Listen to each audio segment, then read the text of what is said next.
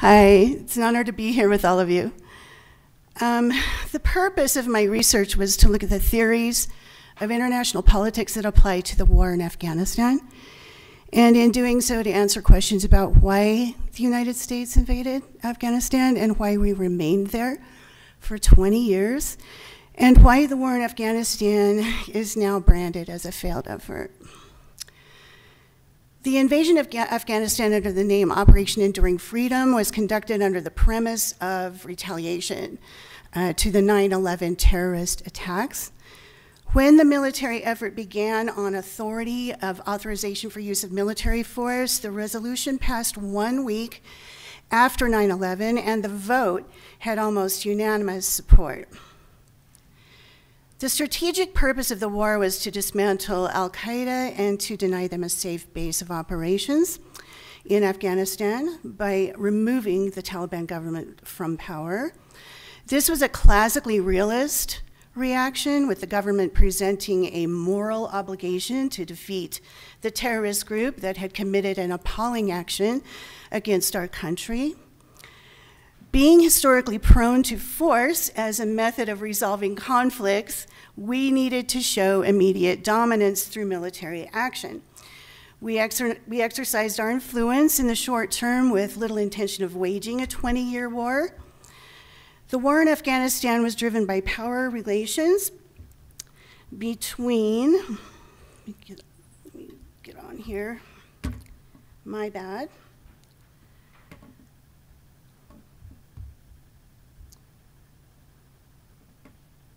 There we go. With power relations between rival countries, Russia, China, us, and initial support in view of legitimacy if this war would wane as the conflict wore on.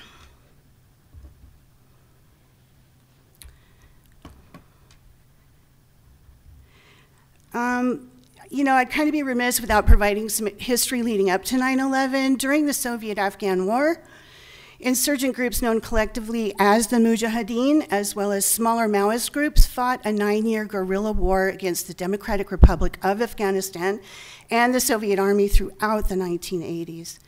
The Mujahideen were backed primarily by the United States, Pakistan, Iran, Saudi Arabia, China, and the United Kingdom. This conflict was a Cold War-era proxy war during which the US directed the CIA to run a large covert soft power operation with the purpose of bleeding the Soviet Union. The CIA convinced dictator Hafizullah Amin to allow them to set up surveillance installations that would be used to monitor the Soviets, and their aim was to humiliate the Soviets by arming anybody who would fight against them. Sound familiar? Now the US and NATO countries find themselves back in the Cold War with Russia and Ukraine and in a proxy war type situation, this time backing Ukraine's valiant effort to maintain their sovereignty. With fears rising that the General Secretary Amin was planning to switch sides to the United States, the Soviet government decided to deploy the 40th Army across the border in December of 1979. When they arrived in Kabul, they staged a coup, killing Amin and installing Soviet loyalist Babrak Karmal from a rival faction. The Soviet invasion was based on the Brezhnev Doctrine, a Soviet foreign policy that proclaims that any threat to socialist rule in any state of the Soviet bloc is a threat to them all, and therefore justifies intervention of fellow socialist states. We can see today with the conflict in Ukraine that Russia's tactical plans to deploy forces and install a puppet government are from the old Soviet playbook, and that per the Brezhnev Doctrine, Putin sees Ukraine as a threat to socialism and to his dream of a resurgent Great Russia. On January 1980, foreign ministers from 34 nations of the Organization of Islamic Cooperation adopted a resolution demanding the immediate, urgent, and unconditional withdrawal of Soviet troops from Afghanistan. The UN General Assembly passed a resolution protesting the Soviet intervention by a vote of 104 to 18, 18 abstentions, 12 members of the 152 National Assembly absent or not participating. Only Soviet allies, Angola, East Germany, and Vietnam, along with India, supported it. Afghan insurgents began to receive massive amounts of support through aid, finance, and military training in neighboring Pakistan, with significant help from the United States and the United Kingdom. They were also heavily financed by China and the Arab monarchies in the Persian Gulf. CIA covert action worked through Pakistani intelligence services to reach the Afghan rebel groups. One notable veteran of the Afghan operation was Sheikh Abdel Rahman, who became famous for his role in the World Trade Center bombing. Osama bin Laden had left Saudi Arabia in 1979 to fight the Soviet army in Afghanistan. By 1984, he was running Maktab al-Khidmar, or the MAC, an organization that funneled money, arms, and fighters into the Afghan war. By 1988, he had split from the MAK, or MAC, and established a new group, Al-Qaeda, which included many MAK or MAC members. The rest, as they say, is history. The CIA was great at creating chaos, but not so great at ending it. When the 10-year Soviet war was over, 1 million people were dead, and Afghan heroin exports had captured 60% of the US market. I believe that the reasons we stayed in Afghanistan were strategic. We wanted to prevent it from ever becoming a hotbed for terrorist groups like Al-Qaeda again. Hegemonic energy access was seen to rival military might as a source of national power, and geopolitical. Global dominance over the Eurasian landmass and the effort to gain greater access in the Central Asia area, which has large deposits of oil and natural gas. Despite their differences with the US, both Russia and China acquiesced to the US-led military presence in Afghanistan because it furthered their goals in the region as well. Carter Malkasian, author of War Comes to Gamesir, 30 Years of Conflict on the Afghan Frontier. He was also a senior advisor to General Joseph Dunford, chairman of the Joint Chiefs of Staff. He pointed out that terrorism, domestic politics, human freedoms, and reluctance by the military to give up were the reasons that the 3 administrations stayed in Afghanistan. So constructivist theory kind of comes into play here as well, because our national interests and identity were also at stake. I believe our fundamental attribution bias toward Afghanistan as an ardent adversary was also a factor. We would only have to look at the history of the Soviets in Afghanistan to know that installing a pliant regime, making efforts to educate women, institute land reform, and quell the opiate trade were not successful for the Soviets, and would therefore just be just as challenging for us, if we're being realistic about it. Our failure can be attributed to realism as applied to the early part of the war, and imperialism to explain the failed nation-building efforts. The anti-terrorism efforts, however, were successful, with Al-Qaeda being greatly diminished. I also think that the domestic level of analysis is needed to look at the role of US politics in the decisions of the administrations that oversaw the war. The Afghanistan papers showed that the American public had been misled about what was actually achievable, as well as the magnitude of dysfunction that there was in carrying out the war. In Sebastian Junger's recent article in Vanity Fair, The End of Forever, he wrote, many Americans, as you can see, many Americans are now fond of saying knowingly the war was unwinnable because it's Afghanistan, graveyard of empires, a rugged land filled with proud people who are happy to fight to the death. But that kind of breezy dismissal just allows us to avoid the embarrassing conversation about what actually went wrong. America had overwhelming military superiority, the approval of more than 80% of Afghans polled in 2004, and the sympathy of the entire international community after the attacks of 9/11. The scale of those attacks also gave us the kind of legal, moral, and strategic justification that were utterly lacking in Korea and Vietnam. If there could be a sure thing in warfare, this was kind of it, and we kind of blew it. The date of the withdrawal from Afghanistan marked The 20th anniversary, I'm trying to find my mouse here, there I am. Sorry guys, I'll just keep reading.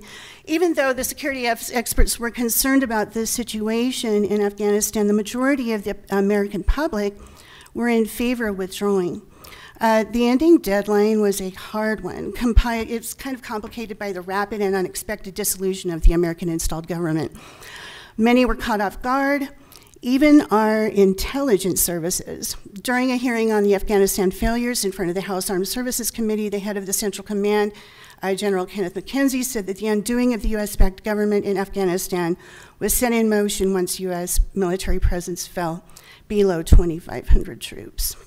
The signing of the Doha Agreement had a pernicious psychological effect on the government of Afghanistan and on its military, as it set a date certain for when we were going to leave and when they could expect assistance to end. I'm just going to keep going here.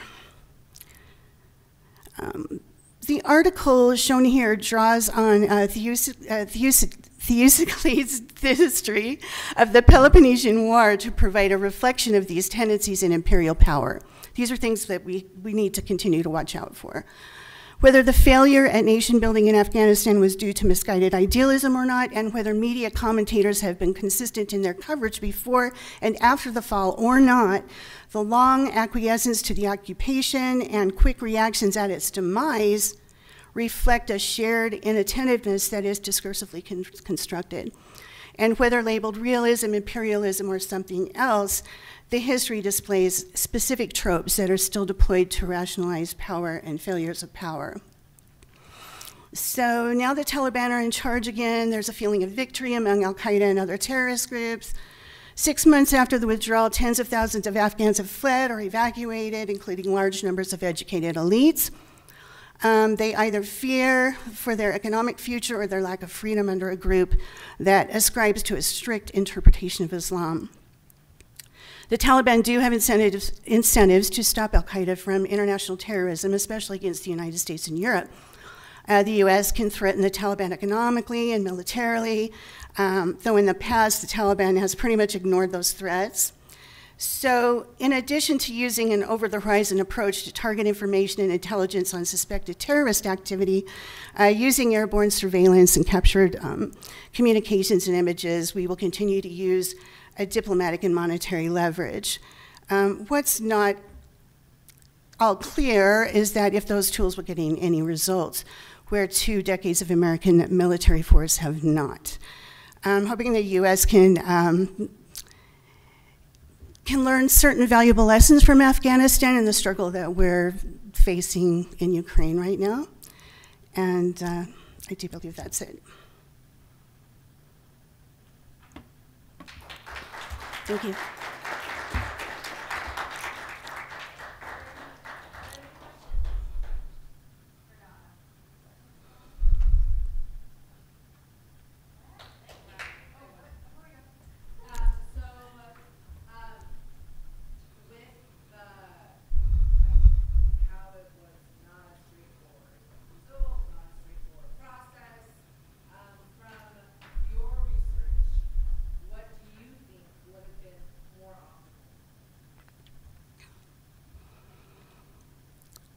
I think we should have been tougher about getting out when we needed to. And when do you think when we needed to would have been?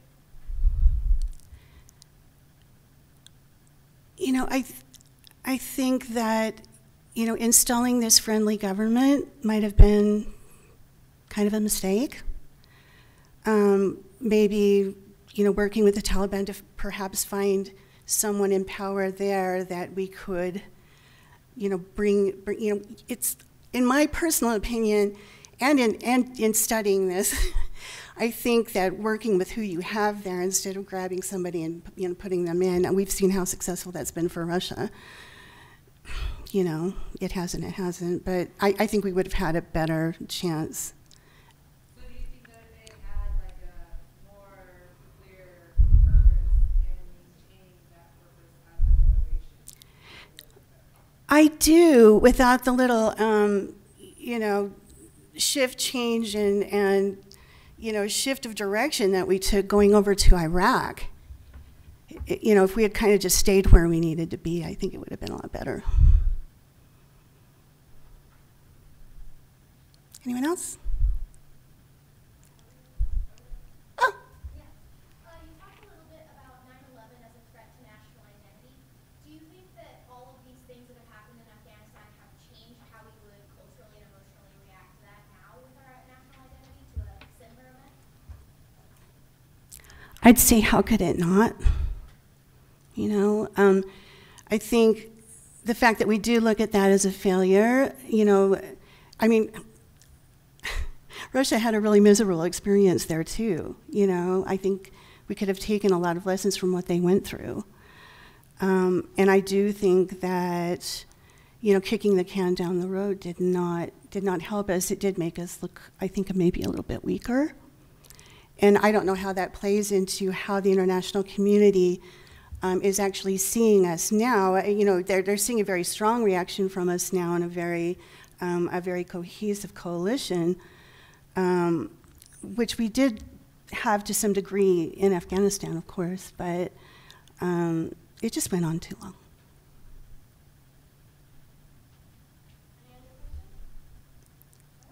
Thank you so much, you guys.